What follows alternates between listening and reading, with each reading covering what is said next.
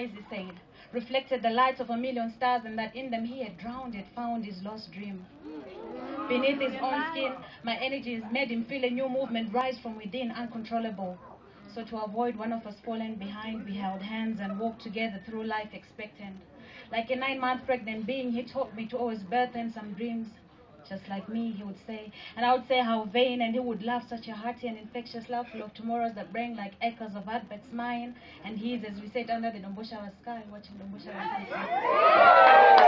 He was the one who told me that the sky is so near I could leap and sit on it, not just touch it. That warmth is not from the sun alone, but from the very core of one side. Then he drew me close and whispered to my soul that I